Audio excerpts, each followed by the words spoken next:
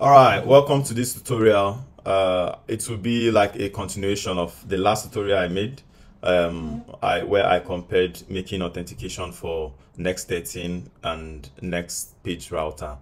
So I would be showing you how to get session or how to retrieve session in Next.13.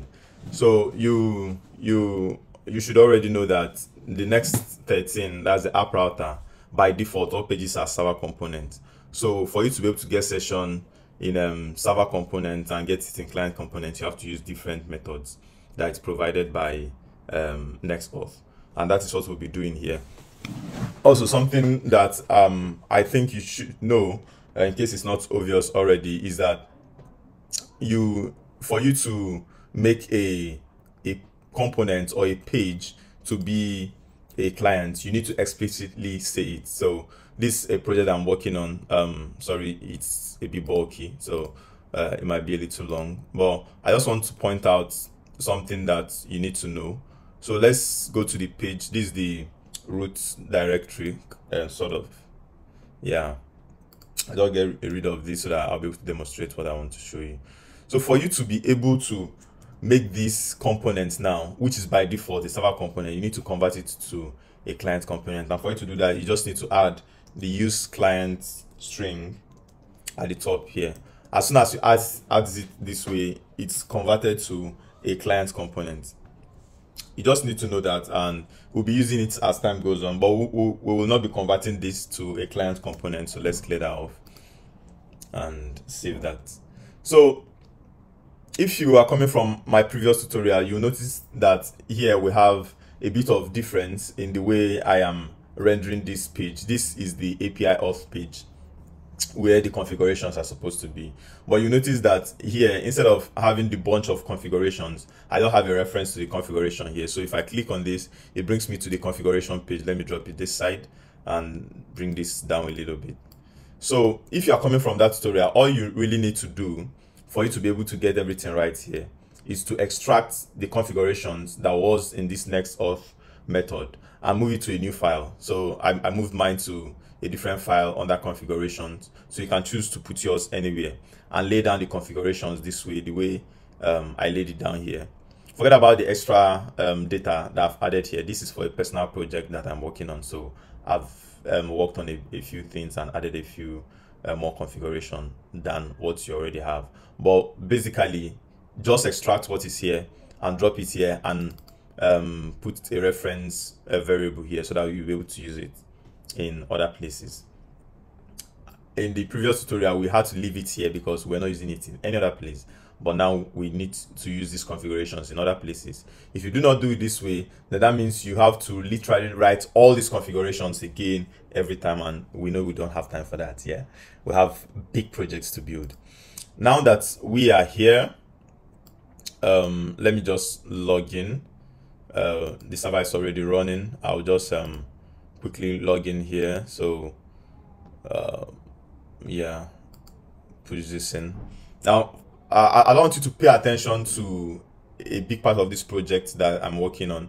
It's a personal project, so what I need you to focus on is on the configurations that we are going to be doing for you to be able to get the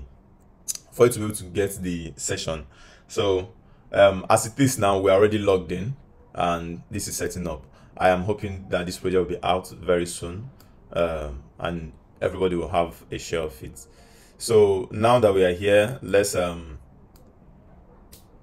we can just move to the dashboard. Like I said, this is a project I am working on, and hopefully it should be out soon. All right, so now we are logged in. Let me move to the home page. There's nothing on the home page so that I don't overwhelm you with unnecessary details, but the basic thing is that we are logged in now. All right, so the first one we want to do is how to log in. Sorry, is how to get your session from a server component or a server page. So we'll just move to this root directory, this root page. This is the page on the root directory here. If you close off every other thing, you notice that it's on the same level with every other thing on the root directory inside of the source page, sorry, inside of the source directory. All right, so close this off and close this. Yeah, all these are closed now. All right, so you see it's at the root directory of the app. If you close app now, you shouldn't see it. All right, so just pointing that out so that you understand where I am and where you can use to check out your own.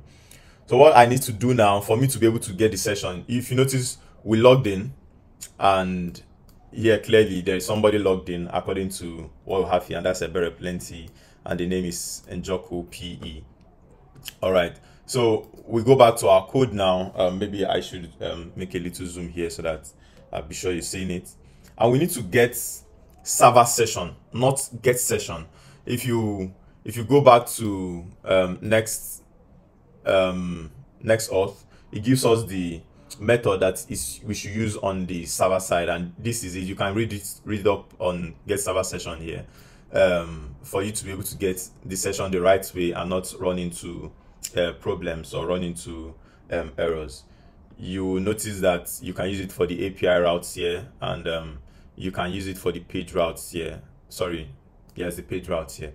So let's just go back to our project, and all we need to do is, the first thing is to get the server session from here. So we'll go back to our project. We want to import it from NextAuth/next. So get server session from NextAuth/next. And then once you get that done, the next thing is to come inside of the component function, and you can just do const section so that you have somewhere to store it, and you say equal to get, we are using server session, and open close bracket like this. Now if you leave this like this and without entering any details, you won't be able to get the right result. So let's log session to the console and see what we get. Let's save it. Remember that this is a server component, so we won't be getting the results of this console log here in the browser. It wouldn't show up.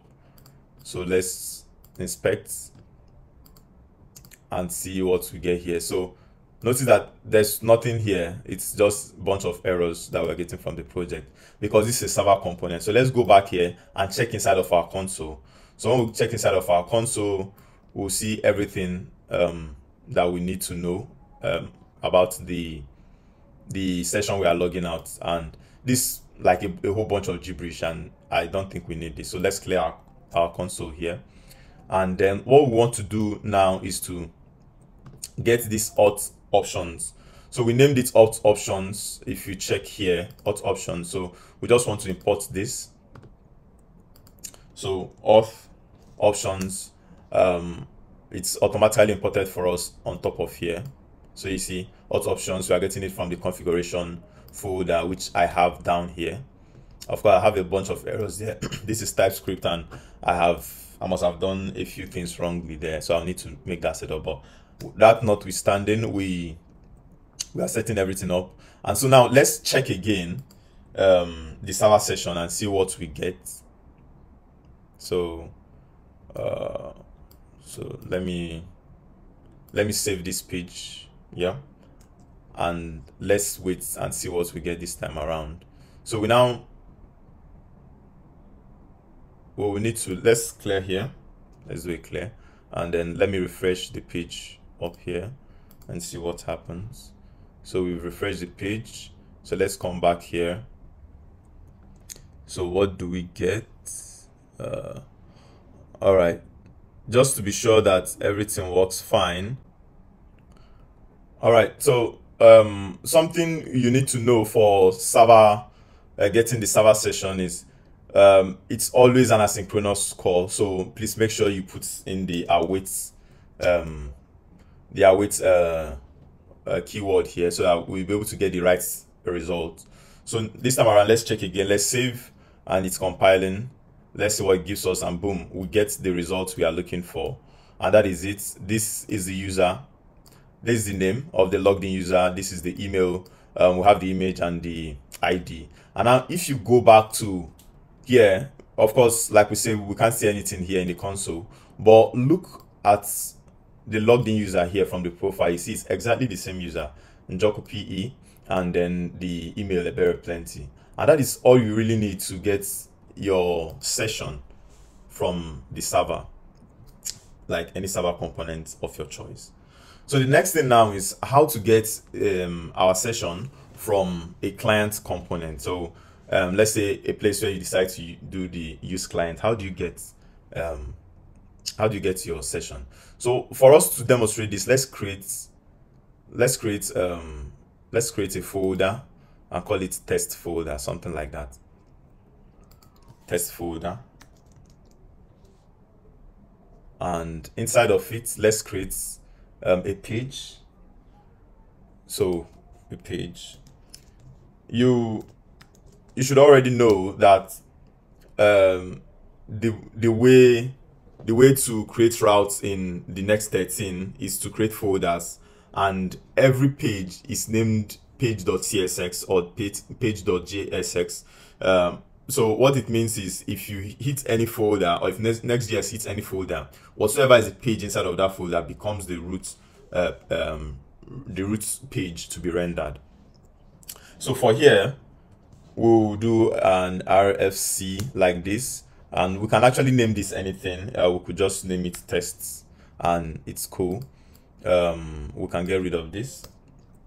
So recall that this should be a client component, but first of all, let's navigate to this page on our website here. So let's do a test and see that everything is working fine. So beautiful. So have the test word here.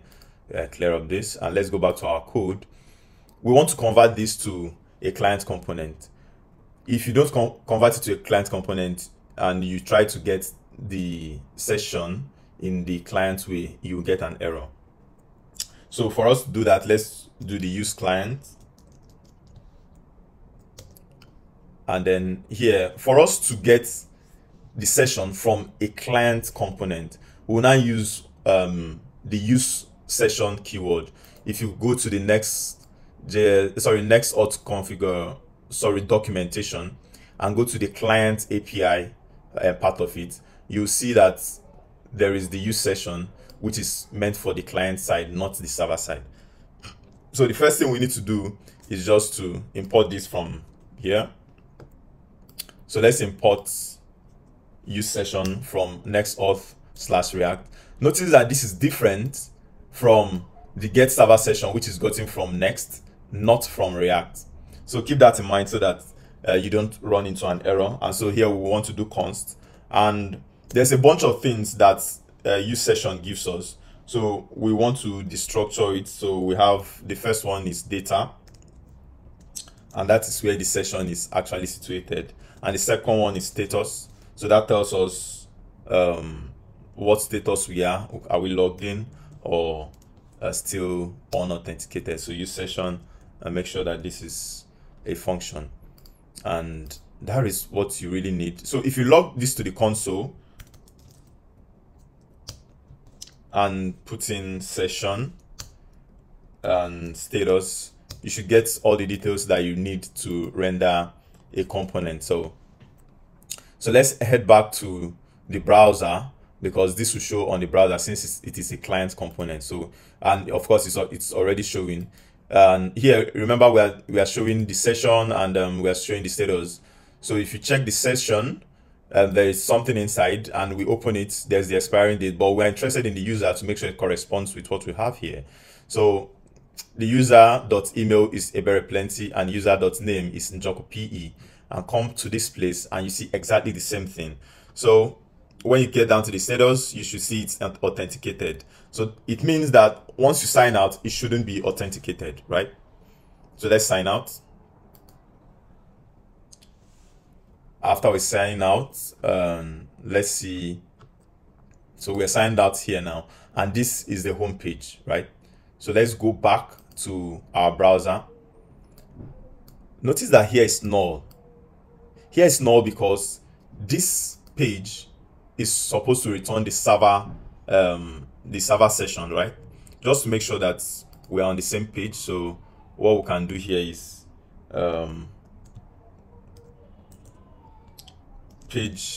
server. Let's use server session to make sure we are all on the same page. Session, or spell that correctly. All right. So this server session, save it, and so we have server session null here because we are logged out.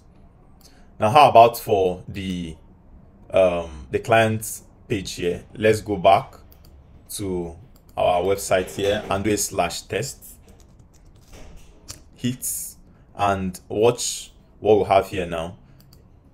Now the session is null and the status is unauthenticated.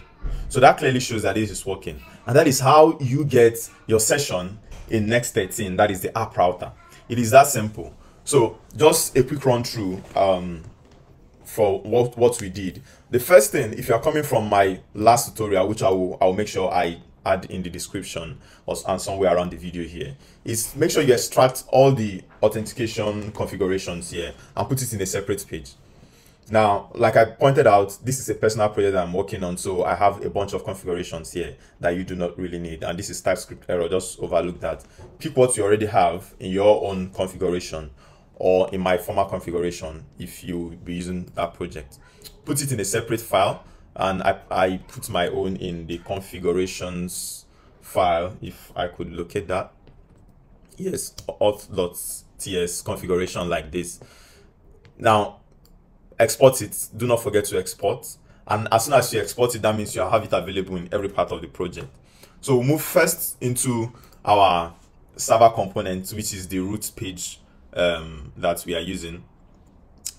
Two things you need to make sure you do here. The first thing is to make sure that this is asynchronous, because you'll be doing some asynchronous call here, and then you put await here so that you don't get a bunch of error like I got when I was creating mine. Then you move next to the client component here. Make sure that you have use client on top of here. If not, you get an error, because you can't be doing a client operation in a server component.